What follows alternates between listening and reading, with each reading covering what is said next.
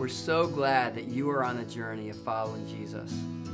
The purpose of this video is to guide you as you continue on that path. When he put us under the water and then brought us up out of the water, I just remember having this peace come over me. This is what God has done for me, and this is the way that I can show my friends, my family, all the people that have come out to see me baptized today that, yeah, I'm now part of his kingdom.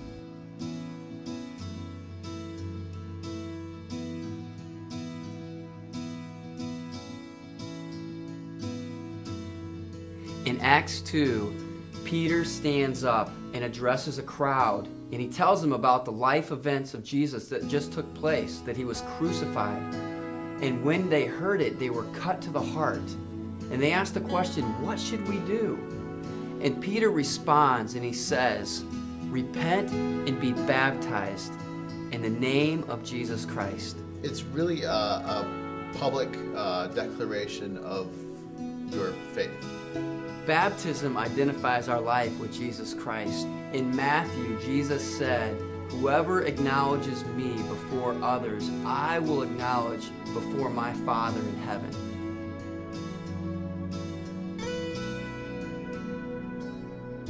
Anyone who has put their faith and trust in Jesus and made him the leader of their life should get baptized. You shouldn't be ashamed of what Jesus has done in your life. In the first century church, there was really no such thing as an unbaptized follower of Jesus.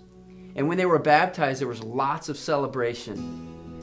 In Acts 2:41, we see that after they accepted the message, they were baptized. And then you also go to Acts 10. You see that Peter commanded them to be baptized after they received the message of Jesus Christ. And this pattern continues throughout Acts in the New Testament of people receiving Jesus and then being baptized.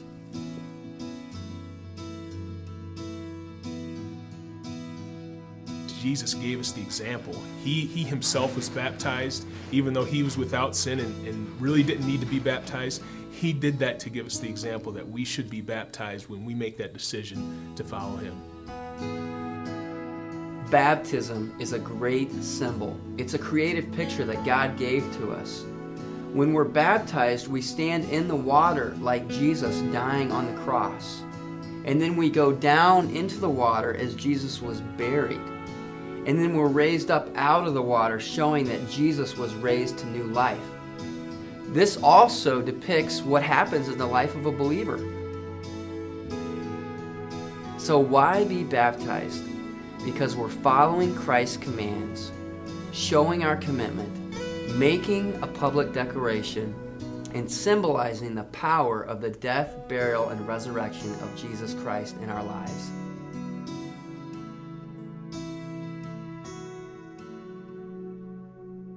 Through going under the water and coming up out of the water, it shows dying to ourselves and really living for the Lord.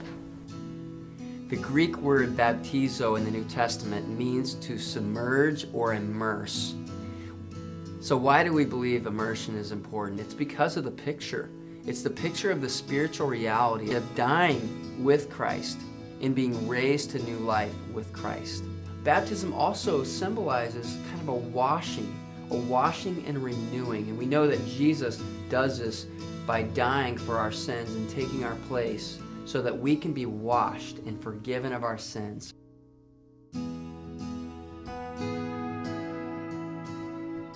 After you've accepted Jesus as the leader in your life, baptism is kind of the follow-up. So you should get baptized as soon as possible. As soon as you can do it, you should get baptized.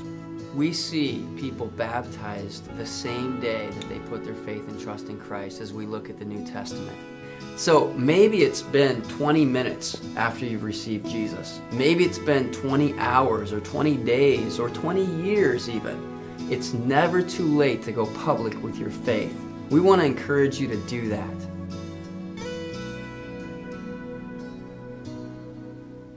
Thank you so much for joining us in this video about baptism. Now what you can do is just click on the response and send us your answers if you'd like to continue on in the journey.